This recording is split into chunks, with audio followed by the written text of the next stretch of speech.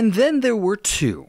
With DeSantis having bowed out of the race, there was only one serious contender left for Donald Trump to knock out for the GOP nomination, and that would be Nikki Haley.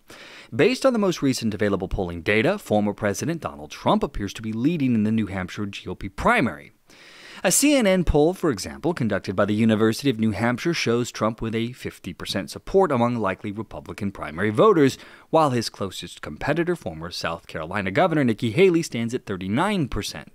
Meanwhile, another poll conducted from January 20th through the 21st, which was taken after Florida Governor Ron DeSantis announced the suspension of his campaign and then endorsed Donald Trump, shows that Trump's lead remains substantial. While Haley did gain 2 points with DeSantis' departure, reaching 38%, Trump's position as the frontrunner, though, was not really changed by this latest development.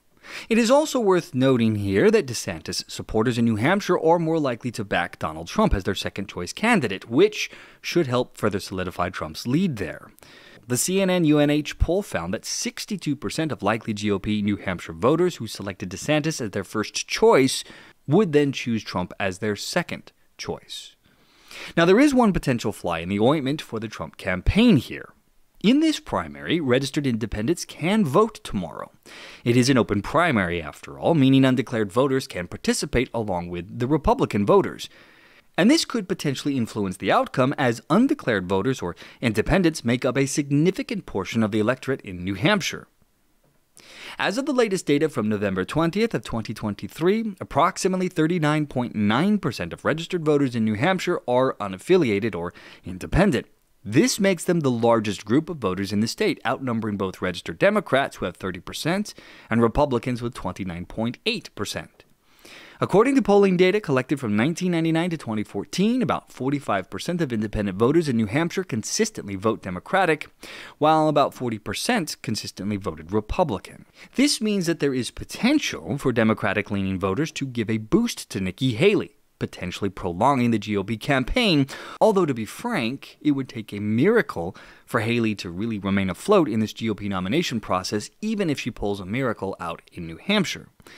For example, Trump's polling data within the party shows a commanding lead of over 69%, which is the highest it has been yet in this campaign cycle. Still, the fact remains that the primary could face some surprises, depending on what happens with the independent vote here. And Nikki Haley is indeed focusing on the independent voters, where polling data tries to tell us that she holds a comfortable lead of 49% to 41% for Trump. Interestingly, and in a way, this reminds me of Operation Chaos, a strategy initiated by America's most widely recognized conservative radio talk show host Rush Limbaugh back in 2008 during the Democratic primary. The goal of his operation back then was to prolong the Democratic primary race by encouraging Republican voters to cross party lines and vote for Hillary Clinton, who was then competing against Barack Obama for the Democratic nomination. Mr. Limbaugh believed that a prolonged and contentious Democratic primary would weaken the eventual nominee and benefit the Republican candidate in the general election. In the next bite, Klein goes on to admit that Operation Chaos is working. He doesn't say Operation Chaos. No, it doesn't. But that's not the point. We're not here for credit.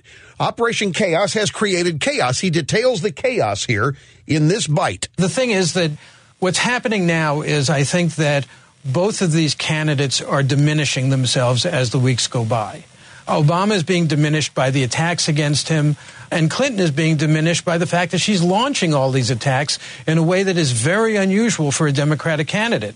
You don't see a Democratic candidate often playing the race card, even in the subtle ways that Clinton has played it. That's exactly right, but that's what Operation Chaos is creating.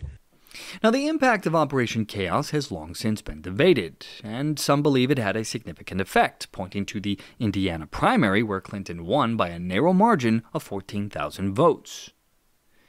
Now, whether Nikki Haley can really pull off enough support from independents to actually catch Trump in the New Hampshire primary remains to be seen. And even if she somehow pulls out a win there, her chances of securing the nomination are dim at best. And now with the withdrawal of Ron DeSantis from the race and his subsequent endorsement of Donald Trump, as well as his supporters overwhelmingly favoring Trump as their number 2 option, time, it seems, may be running out for the former governor.